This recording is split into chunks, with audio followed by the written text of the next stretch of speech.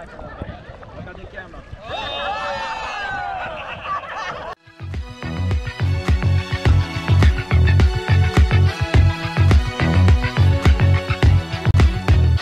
Make sure to check out my channel for more videos just like this.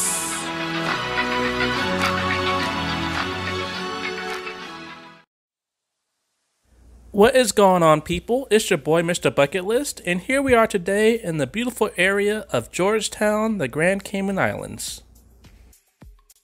Now before we get started, I have a quick request. If you all could please help this channel continue to grow as it's been impacted by the coronavirus, a simple like, share, and subscribe would be great. Thank you for your help in advance. Now here's a quick summary for the video for any newcomers. Now, if you're coming to the Cayman Islands via a cruise ship, this is considered a tender port. So that does mean you have to ride a little boat. Basically, it's about a 5-minute ride, so it's not that long at all, to the actual island itself. And now, with that said, you get some beautiful views of the ship. So, I mean, if you want to take pictures of the ship, this is the best way to do it.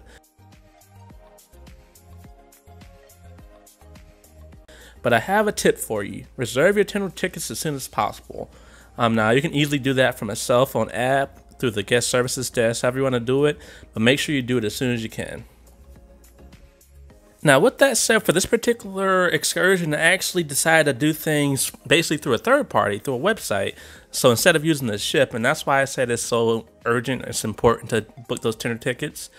The reason why I did use the website was, one, it was cheaper, and two, there was a lot more options. And so I want to give you all a review of my experience doing it through a third party.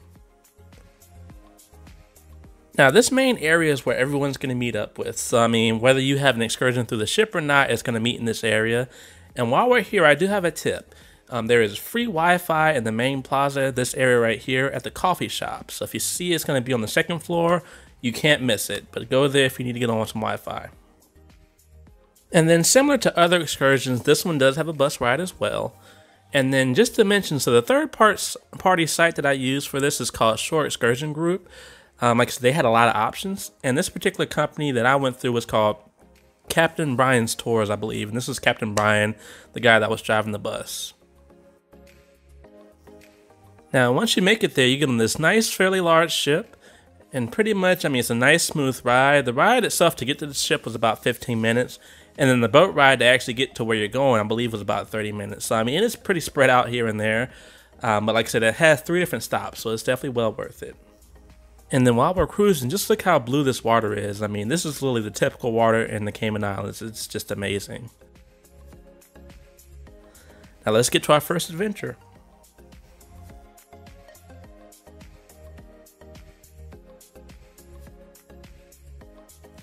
Now first up we have snorkeling. Now for me, for example, I've done snorkeling so many different times, and this one, I mean, it wasn't the best snorkeling I've ever done, but at the same time, it wasn't bad either. It was kind of in the middle. I mean, the water was beautiful, which made it a lot better, but it wasn't that many fish around, and there was like maybe 1 or 2 stingrays floating here and there. It just wasn't that much going on, even though they did give us feed and stuff like that to draw fishes in, but it just wasn't like other experiences I've seen. And I'll give you all an example of something I did at Discovery Cove. Check it out.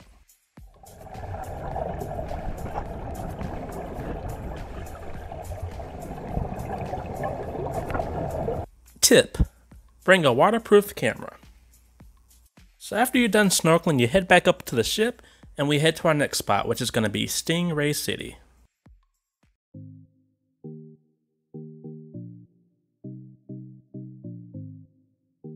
As you can see, the water is still nice and perfect, but if you take a closer look, I mean, look at all these different ships.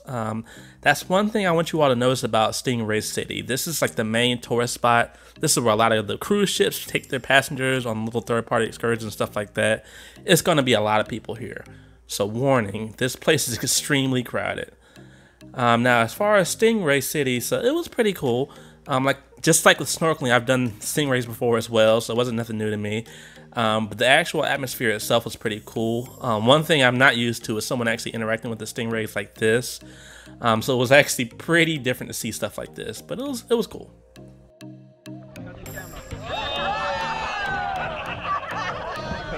You have a full head. You look like it. And then I do want to give a quick shout out to the guy that took these pictures right here. It's the guy that was in that camouflage gear.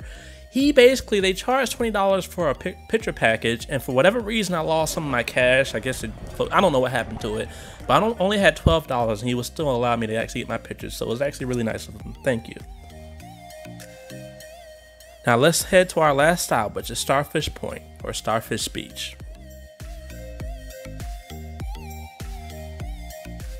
Now this one right here is a secluded island. We didn't spend that much time at it, but it was actually pretty cool. So basically the rule is you can't take the actual starfish out the water, but you can actually interact with them. So that's what we pretty much did. Now for each stop, the first stop was about, I think 30-45 minutes. The second stop was about 30 minutes, and this one was about 15 to 20. So I mean, like I said, they were all pretty paced out, and you got a good amount of time for each of them. And that was pretty much it. So now it's time for the summary and the rating.